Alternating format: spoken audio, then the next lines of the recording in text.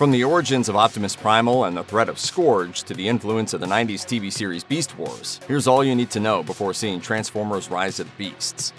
Transformers Rise of the Beasts hits theaters in 2023. It was originally set to premiere on June 24, 2022. However, the seventh installment of the robot franchise was bumped back by almost a full year. Now the film is set to be released on June 9, 2023 in the United States, Canada, and the UK. It will arrive in some European countries, including Italy, France, and Iceland, a little earlier, premiering on June 7th. Other countries, such as Australia and New Zealand, will have to wait a little longer until June 22nd to see the film. June 2023 will be a pretty crowded month for blockbusters and tentpole movies. Rise of the Beast will find itself competing against some pretty awesome 2023 releases such as Elemental, Spider-Man Across the Spider-Verse, and Flash. Rise of the Beast has a comparable budget to The Flash, coming in at $200 million. But with the controversy surrounding the film's lead, Ezra Miller, it's unclear how the highly anticipated movie will fare. So we'll be fascinated to see if Rise of the Beast can defeat its theatrical foes and claim the title of the summer movie champion. Rise of the Beast sees the Autobots and Decepticons duking it out again, while also ushering in new characters and a different story to breathe life into the franchise. The seventh Transformers installment, which is set in 1994, will follow a veteran named Noah, a man who loves his family and is looking for redemption from past mistakes. The female co-lead is named Elena, a museum researcher whose knowledge of artifacts will no doubt factor heavily into the plot. It's possible that through her work, she, Noah, and the Autobots discover the existence of three new tribes of Cybertronians: the reptilian Predacons, the villainous Terrorcons, and the heroic Maximals, who all make their debut in this film. While Optimus Prime and Bumblebee have often been the most notable Autobots, taking the lead in the original trilogy and the 2018 prequel respectively, it's Mirage who forms the closest bond with the humans in this film. It'll likely be Noah and Elena's introduction to the Autobots, the same way that Bumblebee was for Sam Witwicky. The movie's official synopsis doesn't reveal a lot, but it does confirm that the Maximals will ally themselves with the Autobots in a battle against the Terrorcons, Predacons, and Decepticons. Since this is a prequel, we know the heroes don't succeed in wiping out the Decepticons, but fan-favorite characters like Optimus Prime and Bumblebee will live to fight another day. For the most part, the Transformers franchise is Michael Bay's gigantic, explosive, muscle-bound baby.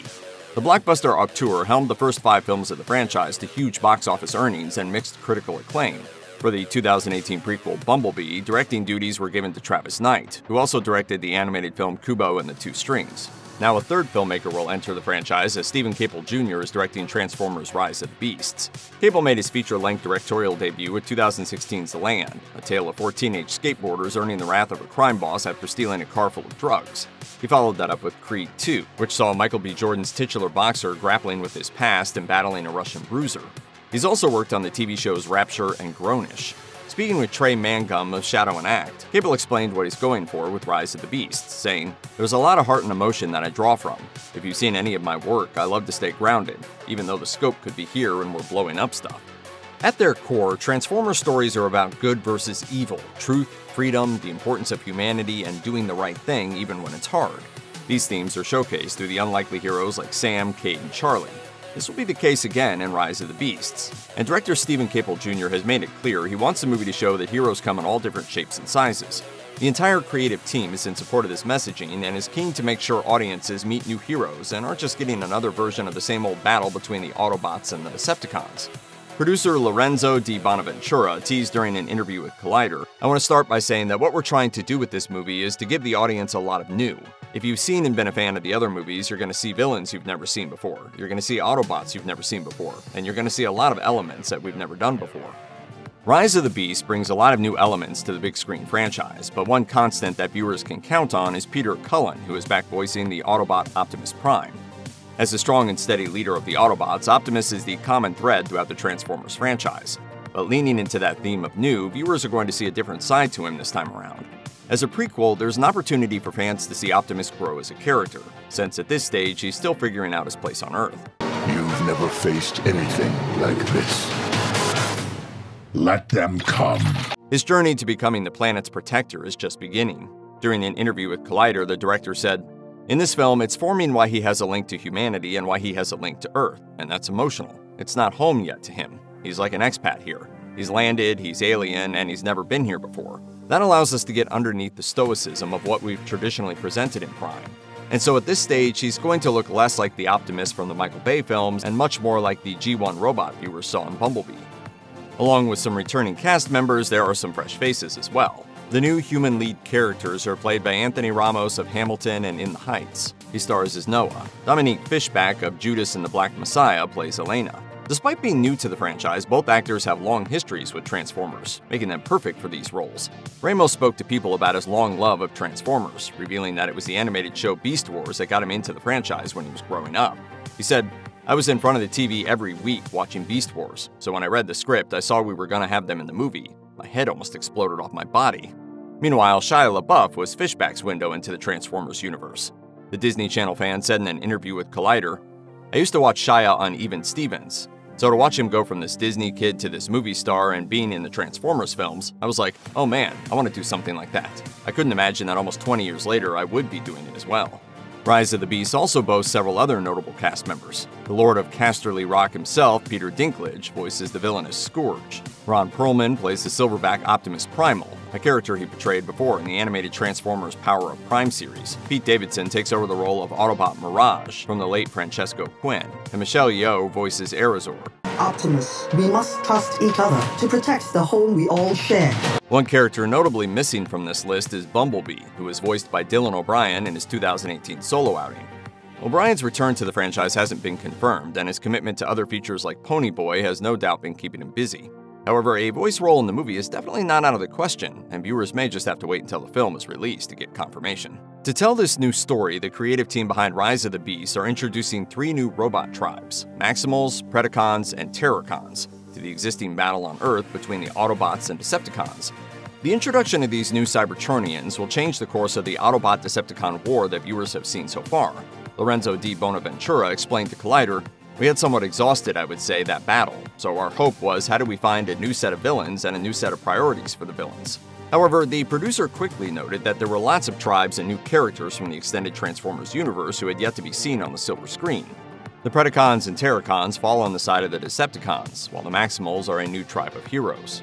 These new Transformers turn into robotic animals and birds. Optimus Primal is the leader of the Maximals and transforms into a gorilla-like beast.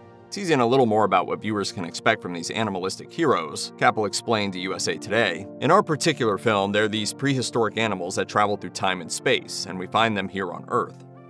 Transformers Rise of the Beasts introduces both the Predacons and Terrorcons as 2 new factions of Decepticons, but one should be feared more than the other. In an interview with Collider, Capel said, "When the Terrorcons enter the screen and disrupt our movie, you're gonna feel it. These robots are the main villains of the film, and they are led by Scourge, a merciless predator who takes pleasure in stealing insignias from the fallen Autobots he defeats." Capel was particularly excited about including Scourge, who was a blank slate for big-screen viewers. He said, "It felt like Scourge was someone that was untapped, that not only allowed me freedom, but it also created this super ruthless and scary character." Scourge's right hand is the shape-shifting Terrorcon Nightbird.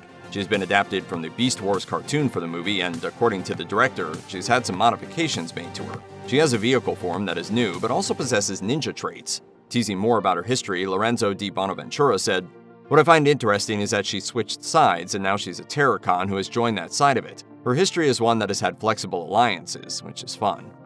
It's pretty common for Transformers to explore different locations across the globe, showcasing how widely spread the robots have become. They don't just exist in cities like New York and Chicago, they also hide out in the deserts of Egypt and Jordan, as seen in Revenge of the Fallen. Meanwhile, Age of Extinction took viewers off to far-flung locations like China and Iceland. Rise of the Beasts follows a similar pattern. The film traverses continents, taking viewers to locations like New York and Peru. Additionally, the movie was filmed in a few more places, including Los Angeles and Montreal. However, it was the South American locations that most excited the film's director. He revealed to Collider, "Very few films have been shot not only in Peru, but also Machu Picchu, and they opened the doors for us. I'm grateful to collaborate with Peru and highlight Peru's culture and the ancient civilization. They have beautiful landscapes and sights, but most importantly, beautiful people, and I'm excited about that." This location is no doubt going to be important for the character of Elena. As a museum researcher, this may be where she discovers one or more important artifacts relating to the Terrorcons. The Transformers movie franchise sprang into action in 2007 when Shia LaBeouf played Sam Witwicky, a shy but smart high school kid.